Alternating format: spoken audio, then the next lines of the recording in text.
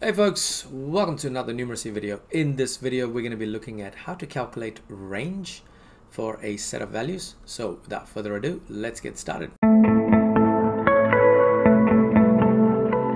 Alright folks, so to calculate the range for a particular set of values, all you have to do is you have to take the highest value and subtract it with the lowest value, and that is what your range is. So if you look at in this particular case, the highest value is 15 and the lowest value is 9, so therefore we can say that the range is equal to 6. And if you look at question number 2, we are looking for the highest value. Once again, just putting this, the high versus the lowest. So then range is equal to high versus the lowest. The highest in this case is 7, and then the lowest in this case is 2.